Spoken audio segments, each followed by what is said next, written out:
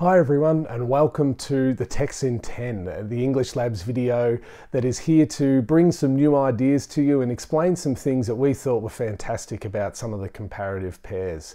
Today we're looking at the pairing of the Queen and Ransom, and we're going to look at what we felt were three major things that will really help you understand these texts and open up your understanding of them. So my name is Ben Taylor and I'll be taking you through those three things today. If at any point you have any questions or any queries about some of the things that we bring up, please make sure that you put them down in the comments and we'll be able to address them in due course.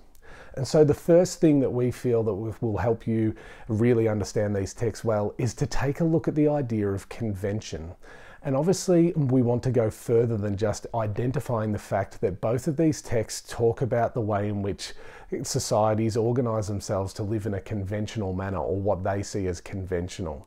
But we need to really understand what that word means, and we need to have some synonyms there to help us with the way in which we express our understanding of this idea. And so to follow a convention is to follow what has always been done, to do things the way in which they have always been done, to follow a status quo, okay? And to be conservative in our views is to be looking to keep things going the way that they were, to resist change.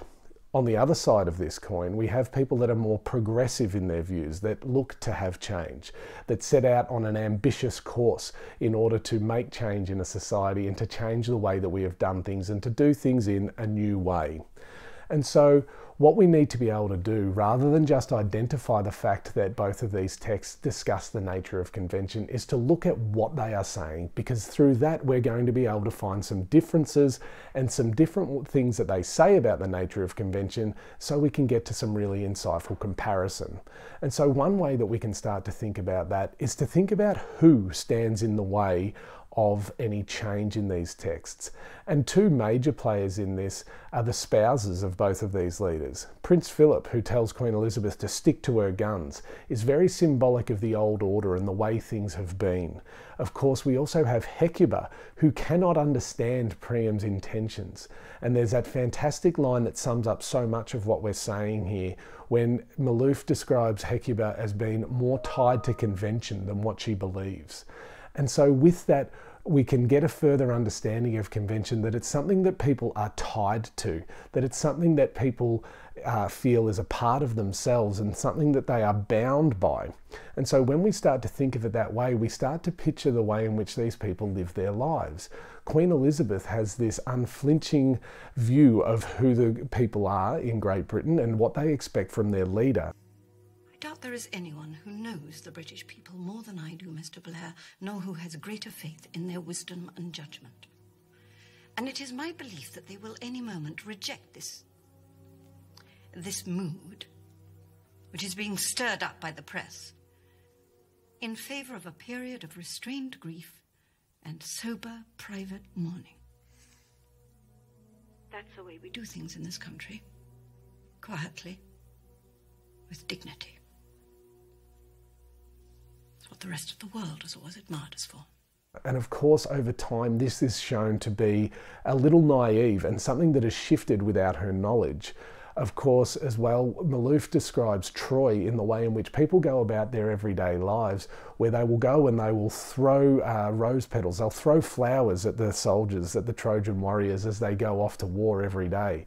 And so this idea of war and fighting and killing is part of the status quo. It's a part of the plan. It's a conventional way that they live their lives. However, Priam's children and his royal council are shocked at the idea that he might want to go just as a man to go and see Achilles, and that to rid himself of all that makes him their leader and all that makes him royal is something that is quite shocking to them.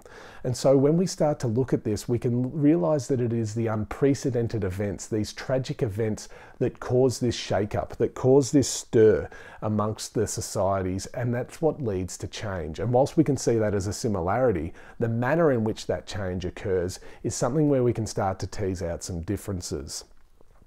And where you can really start to look at the differences in depth is to look at the manner of the change and whether it is lasting or not. Of course, with the Queen, we have a story where, even though reluctantly she is able to address the nation and to get them back on side, it takes her shift in understanding and attitude, even though, as I said, she does it reluctantly, in order to get there. And that the royal family and the monarchy is saved, that it was questioned there for a while, but the people come back on side because she is able to compromise somewhat with her televised address and to really acknowledge Diana's death in a way in which she didn't really want to, but in a way that she comes to understand she must, because people's expectations of her have changed. And the way in which this is said in the film is there are quotes along, you know, there's been a change in values, there's been a shift in values, there's a change in the streets. There is an understanding that the people of Great Britain now expect different things from the royal family, and they expect a more human response to the death of Diana than what the Queen Elizabeth is showing. When it comes to Ransom, we don't have that lasting change that we see in the Queen. We have a case where we have an event that saw Priam come home as a man remade. We had this event that saw Achilles reach this new understanding of himself. And we have this quite liberating moment where the two of them see the world and see themselves and their place in the world in this brand new way, and it's refreshing and it's there for them to enjoy and bask in, but it lasts for all of 11 days before the war starts again.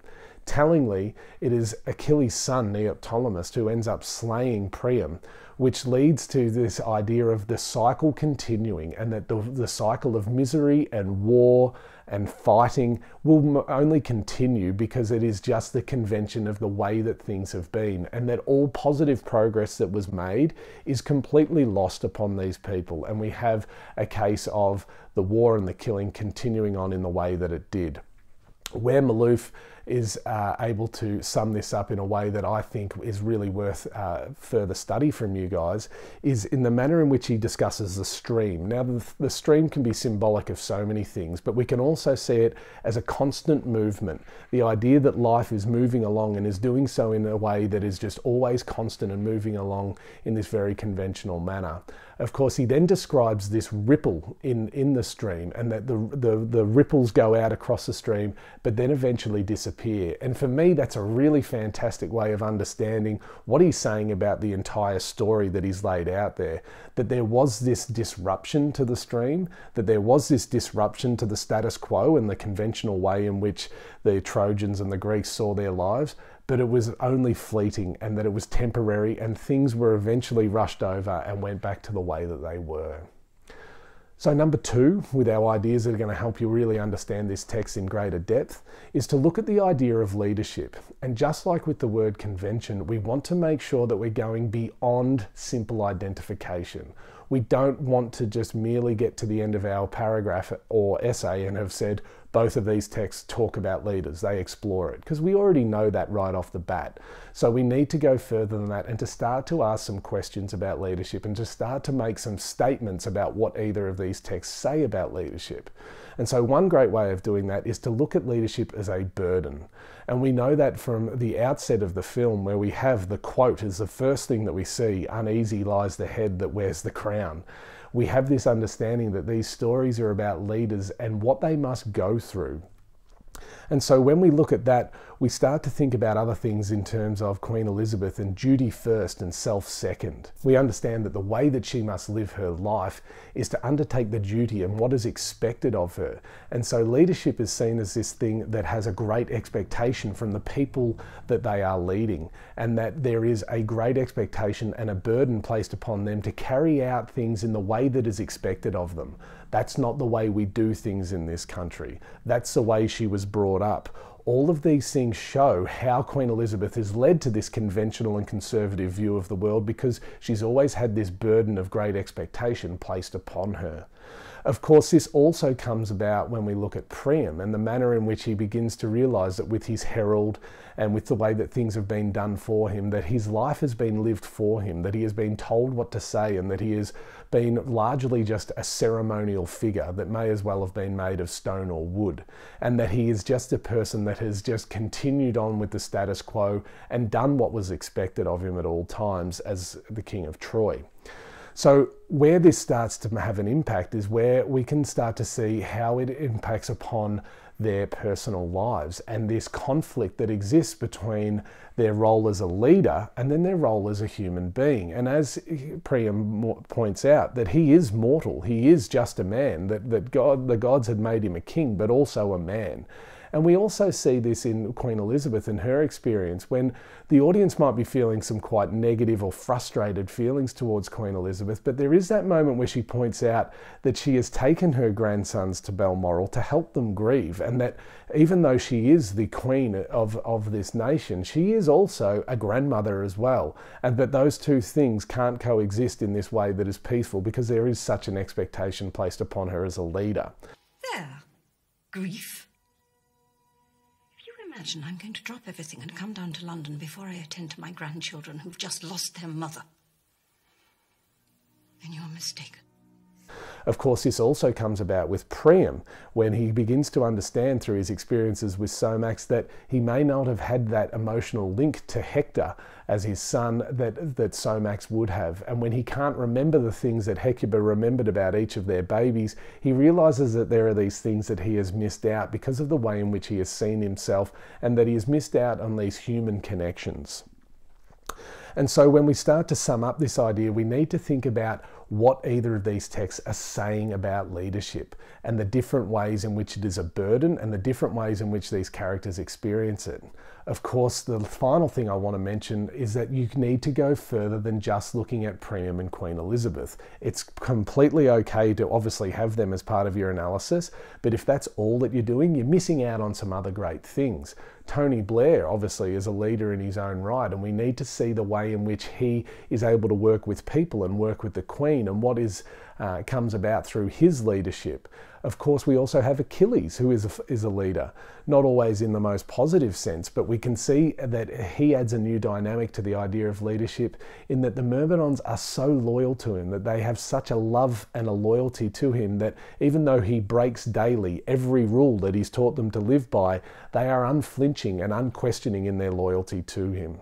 And so when we look at leadership, we need to look at all of the aspects of it, all of the dynamics of it, and essentially come up with statements about what either of the texts are saying about leadership, and then how they start to differ, because that's when you're going to be able to start to get to some really good comparison.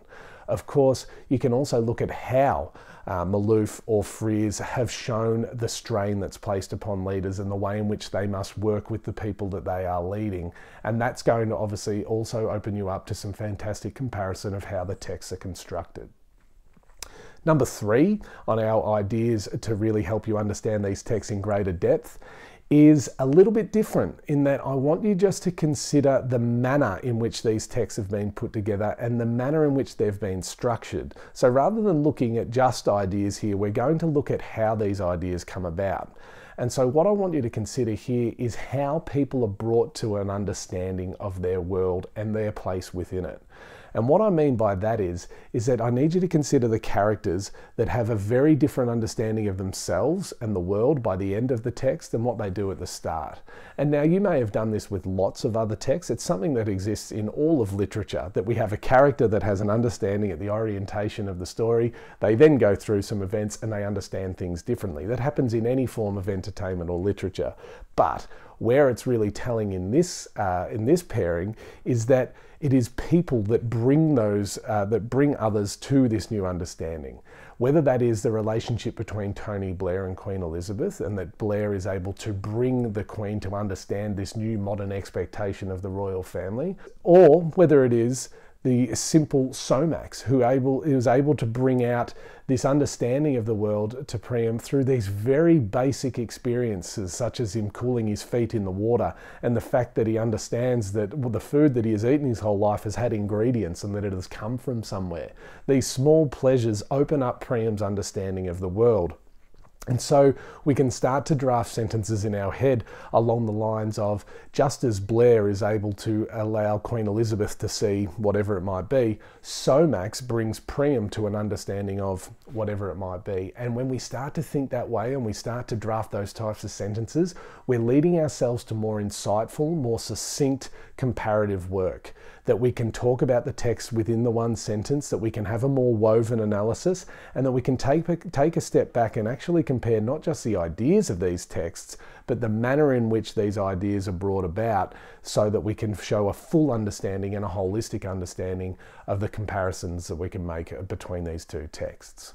Lastly, with this idea, make sure that you consider the relationship between Blair and Queen Elizabeth from both sides as well. If we were to take a very blunt understanding of this text, we'd say that Queen Elizabeth doesn't understand things, Blair does, and Blair gets her to understand things differently. However, we need to look at Blair and what he appreciates by the end of the film as well. He goes from making jokes about the Queen and sharing in the mocking of the pomp and the ceremony with his wife Cherie when they are going to meet Queen Elizabeth. But then by the end of the film, he says to her, what she's doing is extraordinary. So Blair has been changed as well over that summer. Blair has this new understanding and appreciation for the royal family, and it's pointed out by his wife, who says, a week ago you were the great moderniser. That's not the point. What she's doing is extraordinary. In good times and bad, she never lost her. That's how to survive. Listen to you. But a week ago you were the great moderniser. And now he's someone who is having this appreciation and this understanding of the Queen. And so there's a range of things there that we can open up, but the way in which we can talk about how people are brought to a new understanding and how they are overcome their previous understanding of the world can be a really rich source of comparison for you. So guys, that's the end of our video for today. We aim to have many subsequent videos on the Queen and Ransom. We're going to have some videos looking at how to respond to essay questions, how to put together comparative paragraphs that aren't too long or aren't too bogged down in evidence. So if you'd like to be kept on top of all of those things, you can receive notifications for them simply by subscribing to our channel. We'd really appreciate if you could like the video, if you've got something out of it, if you could subscribe to the channel so that you're kept aware of all the future videos that are coming up. We'll also be looking at the Section A texts, as well as some language analysis material and other things that we can help out with some shorter videos that we feel will really help you get ready for the English exam. Until then, if you have any comments, please put them below. Our aim with these videos is not just to help you out with what we're saying down the camera lens, but also through being interactive in the comments. So if there's anything that was brought up today that you'd like further clarification on, any comments that you might have that you think might take the discussion further, or any queries that you have in general about VCE English, please place them down in the comments and we'll aim to get back to you really, really quickly. Until next time, all the best with your studies and good luck.